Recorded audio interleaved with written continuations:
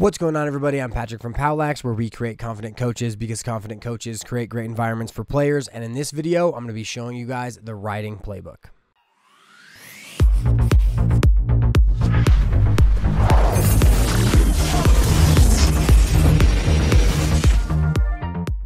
So within the writing playbook, we're going to cover a bunch of different things. First, we're going to talk about what exactly is a ride. Then we're going to talk through our objectives of a ride, like what is the mission within that segment of the game. Then we're going to cover how we want each group of players to play within the ride, regardless of which ride we're doing. We're going to show a lot of really great clips in there as well. And then we're going to cover 4 separate ride, kind of the schematics of how that's actually going to work. And we're going to cover the 3-3 deep zone ride, the 2 down windshield wiper ride, the goalie ride, and the 0 ride. Now, this video is going to be brought to you by POWLAX because that's just who we are. And so one of the things that happened last year, I wrote a book for brand new players and parents. So if you know anyone or are someone who is relatively new to the game, I highly recommend it. It's called The Player and Parents Guide to Lacrosse. And here's a little bit about it. Everything I do is geared towards helping kids fall in love with lacrosse. I'm Patrick Chapla, and for the most part, I create training material for lacrosse coaches. But now I've written a must-have guide for men's and women's lacrosse players and parents. It covers everything from the history, field, and flow of play to practical advice about purchasing equipment and choosing the right stick. Clear explanations, helpful pictures, and QR codes that link to instructional videos make learning the essential skills easy. This comprehensive guide has all the tools you need to fall in love with lacrosse and attain success on the field. So that is the Player and Parents Guide to Lacrosse, and if you know someone new to the game, I really hope you pick it up for them or for yourself.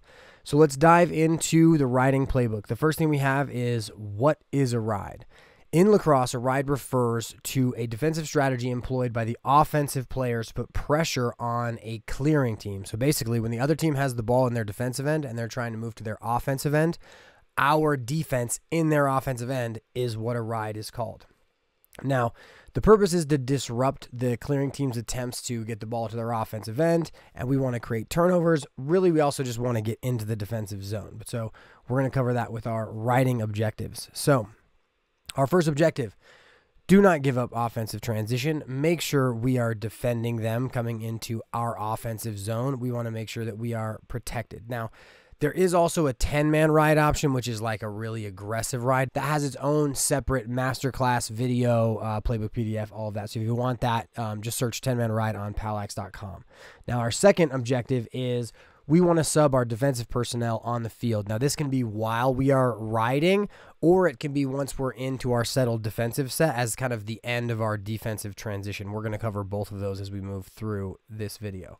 Finally, we want to pressure the clearing team to make turnovers, right? So we want to force them to throw the longest pass. We want to put players who don't usually handle the ball into situations where they may turn it over, and then we may want to just double the ball. Within that, here is kind of a schematic that would look like that. So basically, as we begin, this is going to be the 2 down windshield wiper ride. But so we're forcing D2 to make the longest pass to D3, and then as he throws it up to DM2, now we are trying to double in that area.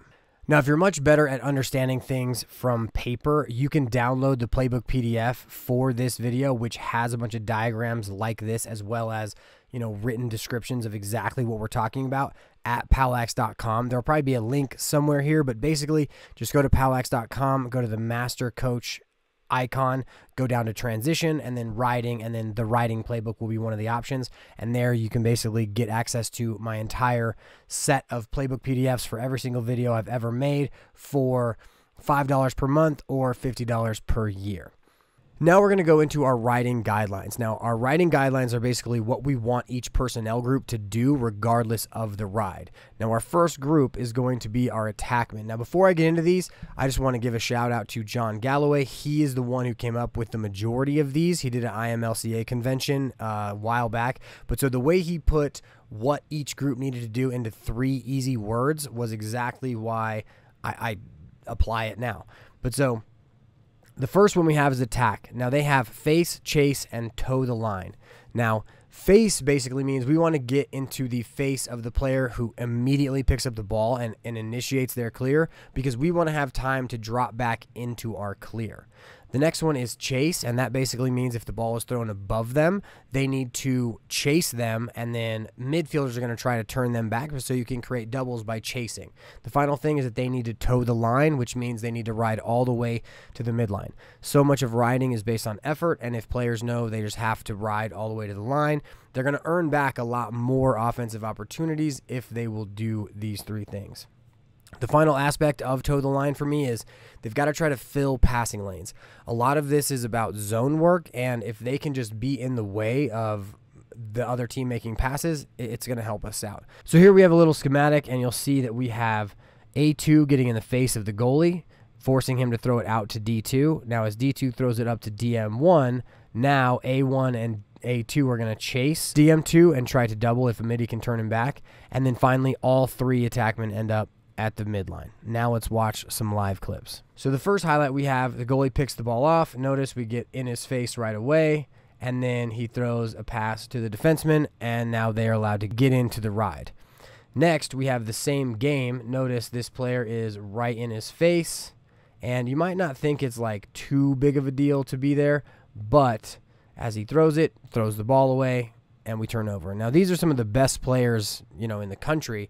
And the idea that these ideas won't work for like youth is just not true. Like this is absolutely going to work for youth teams. Just because these are the players executing them doesn't mean that they're not going to work for you. Now our next highlight has a D-pole pick the ball up. Same idea. Get in his face, make him turn back. Don't let him throw the ball upfield too quickly, because then once they're up and out, they're going to generate transition. Now our final highlight is chase. And so you'll see that the goalie throws it to a player who is just right upfield here. Now, if a midfielder catches the ball in this area, all of the attackmen can go double that player, because he's not really their responsibility, but if they all were chasing to the midline, they would all be able to play him. So they play him, they turn him back, throws the ball. But so anytime a player above the attackman catches the ball, he has the ability to do it. Now you'll see that the goalie threw that ball away, so that was awesome. But so all because they got in their face, they chased, they pulled him back, and you'll notice that all three of the attackmen rode all the way to the midline. We're going to see that a lot more as we move through the other personnel groups. Our next personnel group is midfield. Now their three phrases are deep matchup, turn him, and down the back pipe. Now, deep matchup basically means as they're matching up, they need to stay with the deepest player, because what coaches usually call this is sliding upfield. But if they come off the deeper player, it's just an easy pass to the player behind them, which allows them to generate offensive transition. The next one is turn him, which is essentially if a player catches the ball in our offensive half, midfielders want to try to turn them back, because as the attackmen are chasing, that's how we're going to create some of our traps. The final one we have is down the back pipe, which basically means whichever side the ball is cleared on to our defensive end, once they're over the midline, whichever midfielder is on the opposite side of the field need to get down and into the hole or the house or the paint, whatever you call, the dangerous part of our defensive end. They need to get in there, because if we need to slide, rotate, help anyone defensively, we just need as many bodies there as we possibly can. So now in this schematic, you'll see that the goalie passes the ball to DM1 on our defensive half, and so 1M1 needs to try to turn him. Now you'll see A3 chasing, and that's how we create some traps. Now he gets rid of the ball and throws it up to DM2, but 1M1 had already subbed off the field, right? We got defensive personnel on. Now as the LSM subbed on with 2M1 here, he's got to realize that he's not with the deepest player, and he needs to make sure that he gets to DM2 as he's carrying the ball in. So he needs to match up with the deepest player that he can. And so a lot of this has to do with communication. Players have to communicate exactly who they have. They got to point at exactly who they have so that other players on the field know exactly who is covered and who is not.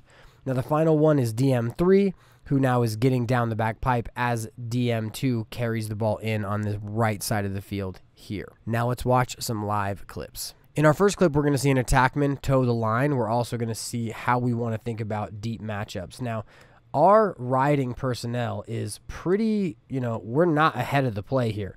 But so what you're going to see is this player knows that this is an attackman. And so he has to hustle all the way in to get to this player as he moves into the field. Now, you also have players who are subbing off, and we can use that sub box to create, you know, an additional 10 yards as we move into our defensive end. But the bottom line is this player has to know that this attackman's not going over and that he needs to match up with the deepest player that he can. And you'll see he definitely hightails it. The attackman does a really good job of slowing up this clearing player. In our next clip, we're going to see why you really got to stay with the deepest man. So as the ball is moved upfield, one of the players in white actually slides upfield right here. So as he's moving to play the ball, he's leaving this player open. Now, they don't score here, but it's a really, really great opportunity. Now, my perspective on how you need to play this is you've got to stay with the deepest man until you get like into the box dangerous area. Then you need to slow play and slide, because in defensive transition, we want to make sure that we limit the decision-making time of the offensive players as much as we possibly can. So you basically hold, and you go right when you know you need to go, when you need to make that impact, because that's going to allow everyone else to have more time on our end to make our decisions, and they are going to have less time. The next one we have is a bit of a trap/turn 'em scenario where as these players start riding, you're going to see that this is an attackman, this is a midfielder. As he's chasing and he turns him, he pushes him out of bounds. That's an absolutely great turnover, great hustle play. Definitely a great part of the idea of like turn him back. Like he didn't turn him back into a midfielder, but he stayed with him long enough to push him out of bounds. Now in our next clip, we're going to see a turnover happen, and this is a midfielder. And this midfielder, he turns him back immediately. And that's really huge because that's going to allow the other players to come in and play with him. Now, they end up getting the ball here, and one of the players makes a weird decision to like shovel shot it, and they lose the ball again. But either way, the bottom line is if we can prevent them from getting upfield quickly, that's exactly what we want to do. Now, we didn't really cover get down the back pipe here, but we are going to cover it a lot more as we move into the schematics after we cover what the defense and the goalie do. Now we're going to move to the defensive personnel, and their two words are cover and aware. So the first thing is defensemen have to cover their attackman while we're playing offense, because if the goalie catches the ball and can throw the ball up to an attackman who's waiting at the midline, it's really, really deflating. Like, defensemen have to cover their attackman even while we are playing offense, because that just, you know, there's no ride there. They just get the free clear. The other thing that defensemen have to do is be aware. As the ball is moving into the defensive zone, they need to be aware. Do we need to rotate? Do we need to slide? Is there an offensive advantage? Are we good on defense? How many guys do we have in the middle? And do we need any help anywhere? From a schematic standpoint, covers pretty easily. While we're playing offense, we want to make sure that they're covering their attackmen. And now the key about being aware is that the goalie is going to help that a lot, because what the goalie can do is direct. The goalie is the only player who can see the entire field. And because they can see the entire field, we want him to direct players as they're coming in. Like if Jimmy is playing a player that he shouldn't be and he needs to just get in, that's where he's like, Jimmy, get in the hole, Jimmy, get in the hole. Or if he's bigger, faster, stronger than the kid that caught it, he might be saying, double, double, double, like Jimmy, go double. You never really know. But so the fact that the goalie can see the entire field, once he has the understanding of how our rides are going to work, he can then direct them as they're coming in through our defensive transition to make sure that we can get into our settled defense relatively easily. Now we're going to talk about what we would traditionally think of as our kind of riding strategies, and we're going to go through the 3-3 deep zone ride, the 2-down windshield wiper ride, the goalie ride, and the zero ride. Now we're going to do that through Lacrosse Lab. Now Lacrosse Lab is an excellent platform that allows you to show the digital representations of plays and then share them to your teams. You can also have like a roster where you can analyze your players, things of that nature. But for the most part, I just use it to show these plays. Now, if you don't want to take all of the time it takes to build out all of the plays and schemes and things that you want to do, you can gain access to my playbook, which is called the POWLAX Digital Playbook, for $60 per year for an individual package, or as a part of the POWLAX Gold membership, which is $25 a month or $250 per year, you can gain access to the playbook and then share it to your players. And so one of the cool things about the entire POWLAX program is we've got videos you can watch for free. You can get playbook PDFs that accompany the videos for $5 per month, and that gives you access to my entire playbook, which is tons and tons and tons of resources. Then if your players need to see the digital representations like this, you can do the POWLAX digital playbook. And then finally, we have the master classes for individuals or entire teams where you actually have to test out of the information so you know everyone's on the same page, or you at least know you have a really good fundamental grasp of the information. And so what that allows us to do is we get to address every type of learning style with all the different things, and you can pick and choose from exactly what you want. But so let's get into the 3-3 deep zone ride. So when we set up our ride, we're going to have two different personnel groups. We're going to have the midfield group, and then we're going to have our attack group. Now, our midfield group is going to set up at or on our defensive end in 3 zones. So we've got M2 here, the LSM 7 here, and then DM here, and they are all in their own zones across the field. Now, the attackmen are going to be in the same sort of formation, but they're going to be on our offensive end because we can only have 3 players cross. You get that whole idea. Now, the reason why we do this is because a lot of clearing teams are going to have players walk up as the base. So the goalie and the defenseman here are going to walk up. They're not very dangerous. You know, we're just going to kind of let them do their thing because they're going to have to find somebody upfield or come upfield at some point. Now, the midfielders, or the midfield group for the clearing team, is the defenseman and then the 3 middies. And what they're going to do is they're going to set 4 players across the midline, creating a 6-on-4 with us as the advantage. Now, once we have our 6-on-4 advantage, we are going to follow the following rules. Basically, the farther your man is away from the ball, the farther you can be from your man. And we are going to bump across the field as the ball moves. So as the ball is passed from D3 over to D1, everybody's going to shift and they're going to move across the field. Now, if the ball goes back, they're going to move back the other way, but you get the main idea where our 2 sets of 3 players who are in zones across the field are going to shift as the ball moves. Now, clearly, we don't just arrive in that formation. We're going to get into that formation as we are following our rules of face, chase, toe the line, deep matchup, turn him, and get down the back pipe. But so one of the things we haven't touched on at all is how we want to handle substitutions. And the basic idea behind substitutions is we want to match up, and if they sub, we will sub. So you'll see that here we have our offensive midfielder subbing off the field with their LSM. That's pretty much going to happen every time. Now, as they do that, we get our LSM on the field, and they get probably one of their 2-way middies on the field. But if they don't sub any of their players, we may have to ride with all of our players to not give up that transition. Now, if that happens, we're going to have to go into our basically marrying and subbing through the midline, which we're going to cover a bit later, and we may have to do it with multiple players. Who knows? But the basic idea is substitutions have to become an aspect of your ride, because we don't want to just give up transition, and if we really don't, we'll just run the 0 ride. But so as a function of our 3-3 deep zone ride, if they sub, we'll sub, and as they sub on the field, we will put our player on to match them.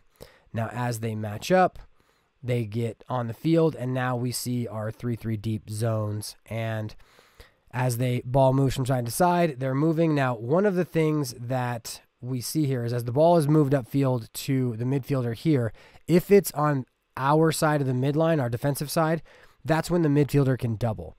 Now, what makes this hard is because the midfielders are matched up deep, this doesn't always happen, because from a clearing perspective, if we want more space, we want to push 2 of our midfielders over, and then we're going to try to use our alphas, which is what you're going to see next. If they send the defenseman over and our attackman, we don't want him to cross, then everyone's going to have to bump, and that's where we call this an alpha. And so what they'll basically do is they'll have this midfielder go over while this defenseman is back, and then they'll bring the midfielder back and send the defenseman. And what it makes these 3 players do is bump across the field. So they bump across the field. Now, if we reset it to a second ago, now we're going to talk about something called matching feet. Now, matching feet is when a riding team make sure that every player who is matched up on a clearing player is going to stay on the same side of the field as that player so we can maintain our onsides. And so when we look at it from the Lacrosse Lab perspective, if the midfielder we have here who is riding their midfielder stays onsides, we can send our attackman over even though they're an attackman. And so that's where we get the match feet idea. Now, that's going to be a lot more valuable in our goalie ride, but it's better to just teach it now before we get into it. So now, as they hit the alpha and they bring it into their offensive end, we need to make sure we get down the back pipe. And that's the basics of how the 3-3 deep zone ride works. That we want to get in the face of the player who gets the ball, but we're not going to put much pressure on the base of the clear after that. We're basically going to make sure they don't throw it upfield early and then drop into our zones, make sure we're shifting. If we double, we can. But so now let's watch some of that on live. Here we see our 3-3 deep zone ride. We've got our 1, 2, 3 attackmen, and then we have our 1, 2, 3 midfielders. Now, as the ball moves, they're going to shift. I think they get an alpha look right here, throws it up over. Now notice, bump, bump, bump, and he's got to get in and down towards the back pipe. Now his guy subs. He actually subs too, which we're going to cover in a little bit, but that's the main outline of the 3-3 deep zone ride. Now, here we see why getting in those passing lanes is so important. He picks the ball off. They get in some good offensive transition.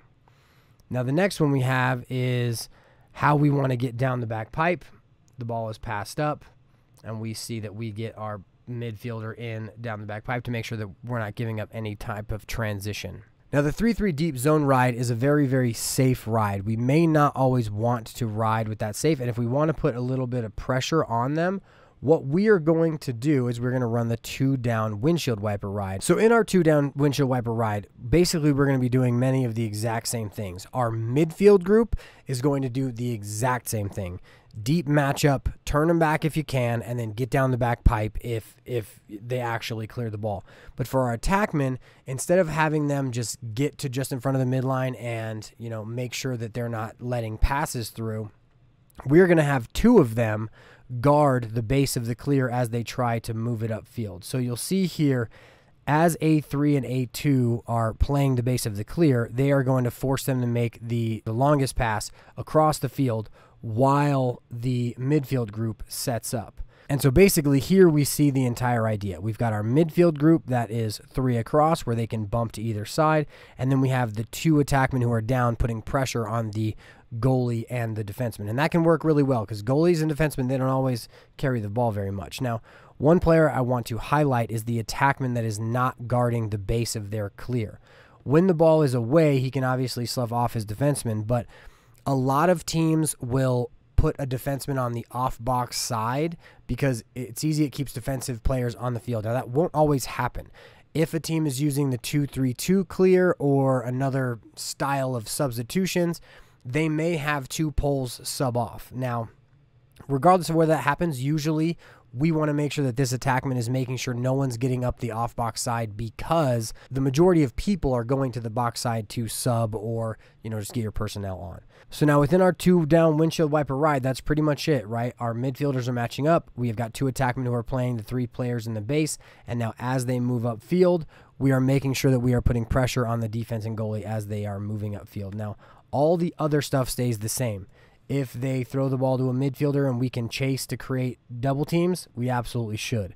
If they throw it to an alpha, we need to make sure that we are bumping across the field, getting down the back pipe, and getting in to play our defensive sets. So now watching it in action, here Cornell gives the ball to a shorty, which this is called the shorty low clear. If a short stick ever gets the ball in this area, just all the attackmen can ride to them because they're not really their responsibility, right? One of the midfielders needs to match up with this player way down the line. But so having all the attackmen come and kind of swarm him, they knock the ball down, turn it over. He ends up throwing the ball upfield, and it becomes a turnover. Now in our second one, you're just going to notice how the attackman is really good to get in their face, how this attackman goes to ride on the other side. They get the ball up to the midfielder pretty easy, but we do get in defensively. We match up deep, and we don't give up any transition. Now, the idea picking between the 3-3 deep zone ride and the 2-down windshield wiper ride is basically on whether you think the additional pressure from your 2 attackmen on their goalie and defenseman will give you more turnovers. And if you think they will, run the 2-down windshield wiper ride. If you think that you've got a better opportunity of clogging up the middle of the field, run the 3-3 deep zone ride. Now we're going to go through 2 additional really cool rides that are the goalie ride, which is essentially locking off everybody except for the goalie, and the 0 ride, which is we don't even care about giving pressure. We just want to get into defense and play settled defense. So in the goalie ride, we are going to lock off everybody but the goalie. Now, I mentioned this as we were going through, I think, the 3-3 deep zone ride, but if we are locking off everyone, we have to match feet. So as the defenseman crosses here, the attackman has to go with him so we don't give up a really easy alpha look. Now, as the goalie crosses the midline, we've got a couple different ways we can play this. The first is we can try to jump him right away if we can surprise him coming off one of these midfield players, or we can slow play it and have our other midfielder who was defending somebody else try to get in to play him. Now, one thing I will say is I have seen the majority of goalie goals I've seen have been from this ride, because as everyone thinks they're locked off, if the goalie is quick about it, he can absolutely just run in and shoot because no one is trying to guard him. But so how you decide to play him as he carries the ball over to not get a procedure call, that's kind of on you. And mainly within the goalie ride, we just want to make sure that we are putting it in the hands of a goalie that's not very good, right? So as this goalie is coming up field, these aren't even really goalie rides. It's just showing you that a lot of times the goalie will just throw the ball away. Not a lot of times, but sometimes the goalie will throw the ball away. And with new goalies or goalies who aren't very experienced, if we can just get the ball in their hands, just let them turn the ball over. This is the one where we did shorty low again. He throws it back, and then as he throws it back, the goalie's going to throw it away. We're just trying to show that sometimes if you can just keep the ball in the hands of the goalie, they'll turn it over all on their own. Now, the zero ride is one where we don't care about pressure at all. All we care about is getting our defensive personnel on the field. So now we're going to have two ideas. The first is all of the attackmen or all the players who are off box are going to need to cover up the off box side so that they don't have the ability to just clear it up the off box side really, really fast, and we have the time to sub out. The next is, who do we want to substitute? The basic and main and most used idea is we want to have our midfield group sub off the field for our defensive personnel.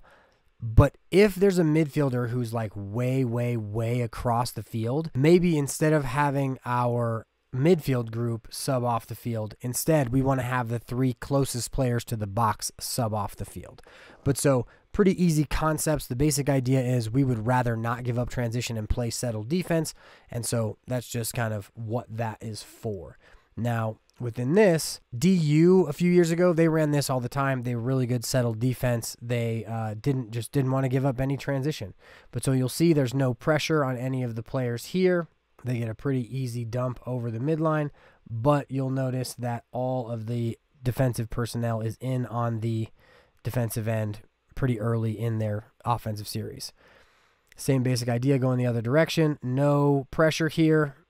They dump it to a player coming out of the box, turn it back, and you'll see we already have the midfield personnel in on defense here, and they are just ready to play defense. Now, the final part of this video is, what do we do if one of our offensive personnel gets stuck on the defensive end? And the answer is they're going to play defense, or they're going to try to sub off with one of their defensive players who is subbing off of the field. And so in this example, M here is our offensive personnel, and D here is their defensive personnel. Now, what they're going to do, or what he's going to do, is he's going to marry. And by marry, we mean to go with, right? He's going to lock off on that player, and if he subs, they both sub, right? And so if they sub through the box, we're going to sub through the box. But a lot of teams now are subbing through the midline, and so we're going to go over the ideas of subbing through the midline now. So in order to sub through the midline, the first thing we have to do is we have to sub an attackman off for our defensive personnel that we want to get on the field. Now, once he's off the field and we get our defensive personnel on, now we are going to sub our offensive personnel over the midline so that our defensive personnel can then go into the defensive zone. Once he's over the midline, our offensive personnel, he's now going to get off the field so our attackman can go back on.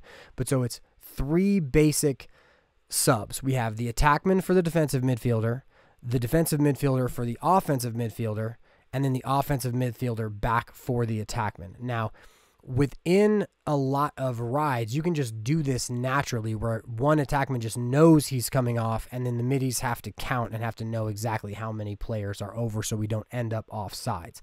Now let's watch some film on exactly what this looks like. So here we get a nice deep alpha. He catches the ball. Now you'll notice this is one of their defensive personnel, and 2 is going to run right with him. Now, I think 2 is going through the midline because he could. They might have both gone through the midline, but either way, you'll notice that they go together. Next, we have the same basic idea with these 2 players. As 90 runs off the field, so does this player. Now, this is a race, right? If they can generate offensive transition by subbing faster, they absolutely will, and that does happen some of the time. Same idea here. These 2 are running. He goes to the box. This player goes to the midline. Basic idea is we don't want to give up defensive transition. Now, our final one is really cool. What some teams have began doing is they will basically set a pick so that the offensive personnel on the defensive end has to try to switch, and then they will run off the field. So this is their pole, and the white player is the offensive player who needs to get off the field, basically, right? So right here, you'll see that this defenseman is bringing a pick to the ball, which is going to make this player have to read whether or not he's going to have to switch, which is going to give the defenseman a jump to get over the midline, right? So as they come off the pick, he doesn't actually show at all. He just goes right with him, which whether the offensive player ran him off the pick really well could be, looked at later, but you will see they have to slide from the inside really quickly. They throw back 1, 2, and they get a really great shot opportunity. But so be aware, if you are trying to get your offensive personnel off the field by marrying, if that player does pick, like right here, if this pick is set really well and this player is in a defensive strategy where we don't have the slide here, we rather have the pick, he may get beat going off the field, or he may just have to stay in and play defense. But so that is the riding playbook. I hope you guys enjoyed it. Let me know what you guys thought down in the comment section. If you want to gain access to the playbook PDF that accompanies this and all the other videos, you can get that at POWLAX.com. Also, make sure to check out Lacrosse Lab and the POWLAX digital playbook for yourself or for your team. Just make sure to check out the Player and Parents Guide to Lacrosse. If you or someone you know is new to lacrosse, it is an absolutely amazing resource. And finally, if you want to save time and effort trying to install this, check out the POWLAX Masterclass with the riding playbook. That way you send this out to all the players. Players have to test out, and then when they arrive at practice, they're already going to have a decent understanding of exactly what they're going to need to do. Now, make sure to follow on Facebook, Instagram, TikTok, YouTube, all the socials. Have a good one. I will see you in the next video.